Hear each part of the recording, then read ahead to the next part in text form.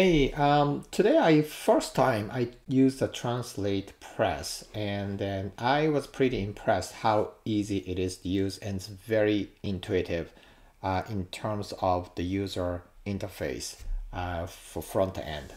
So this is something totally I can recommend to my client who are not really tech savvy. And then let's just check out the pricing here. So I'm using this personal package. The reason is because I have to translate for this particular project, both from English to Spanish and Portuguese, so two languages. So that's why I have to have this multi-language add-on. But if you are creating something only one language, like English and French, or like English and Japanese, then you can use for free. So in this short video, so it just gives you an idea how easy it is to translate your website into different languages. So yeah, so let's get started. So I have this demo site. So this is just a landing page, and then I have to translate into Spanish and Portuguese. So I have a translation from my client. So I've already installed and activated. And then so it goes to here, settings, and here I see Translate Press. And then so that's a general, so default language is English US, so that's okay. And I can just add a Spanish, so they have, looks like different Spanish here, and a Portuguese, so you just hit add. And if you want to add, you can add more languages too. So just so you know, I have a personal use premium version. So if you're using free, you can translate only one language. So, and then, so these are kind of small settings here, native language name. So I just gotta leave it as default here. And then this float language selection. So if I click this and then hit save. So when I go to this site, so you see like a little floating here. So I'm not really a big fan of that. So I'm going to just use on the menu language here instead. So I'm going to just disable this section and hit save.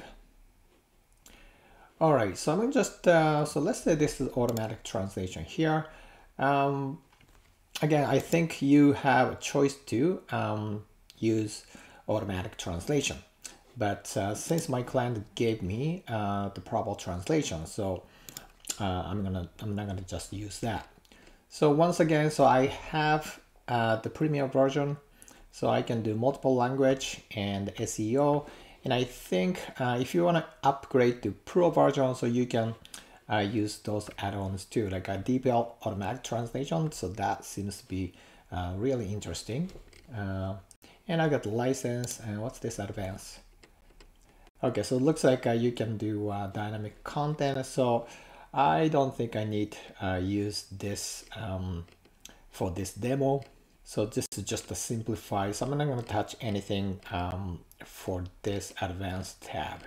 All right, so let's go translate the site.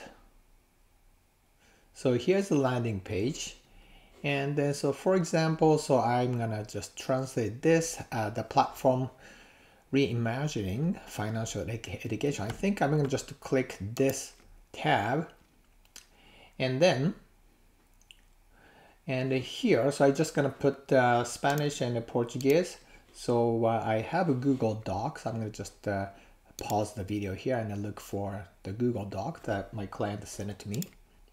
Okay, so I have a translation on the right hand side. So I'm going to just maybe I can just keep it a little bit smaller here. Okay, so here, so what I can do is Spanish. I'm gonna just copy this. Copy that. Okay, and I think I'm gonna just save translation. Okay, so let's open up here. Let's see. Okay. Oh, so I gotta bring a switch. Actually, let's probably translate menu first, so that I can probably switch them back and forth when I check. And then just go to dashboard for a sec.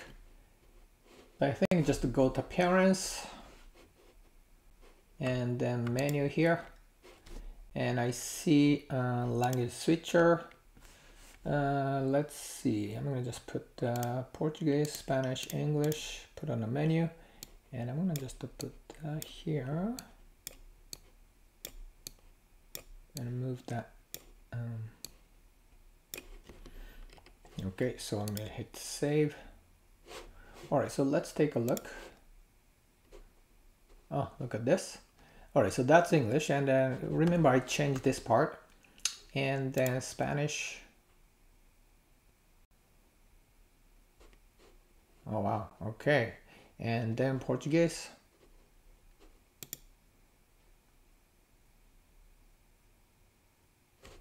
All right, so that's quite easy.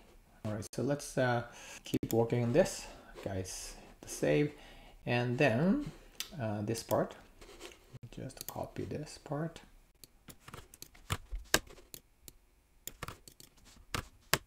And save again. And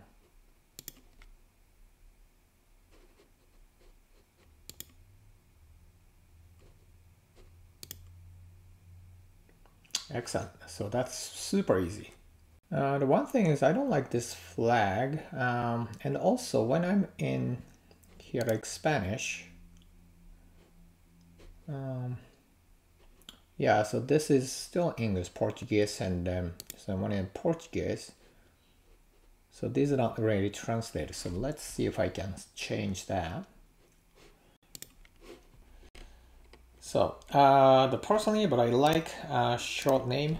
I'm gonna just use that instead. So save. So I think I like this better. All right, so I'm gonna keep working on a translation.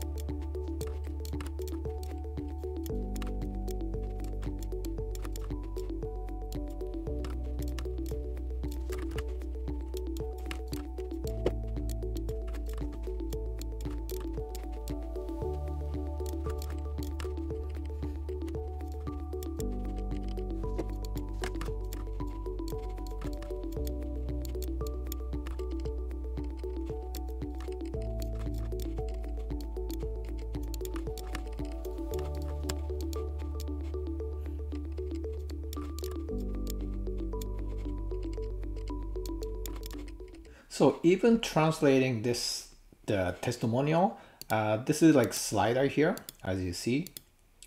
And then so you can just click that, and then so you can add translation. So yeah, so let's, oh, I have to go back here. I think I didn't put the translation. I think this one. Okay, so here, so I can just put this, paste that, and also Portuguese translation is right here. I just paste that and hit the save the translation. So it's kind of nice. You can just flip these testimonial and just click, and then you can add new translation here. Now, what about here? So frequently asked questions section. So these are like, it has tabs here. So you can, of course, those tabs you can translate individually. I've already done it. And here too, so title you can translate, and then actually these are actually really complicated dynamic content, right? So each tab have a template. So anyway, but this is like the front end, so you can just click and translate individually. So it's pretty amazing here.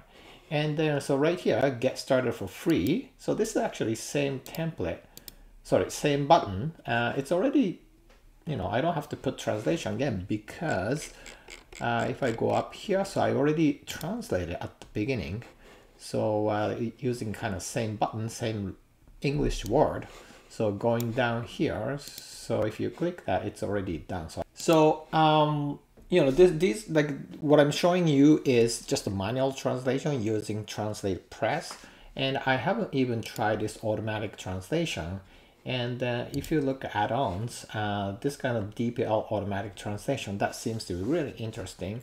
You can actually jumpstart. So, but anyway, so this video actually, it's not really a tutorial. I just, you know, showing you what you can do. It's so very intuitive. I hope this kind of video gave you an idea of how easy to translate a WordPress website.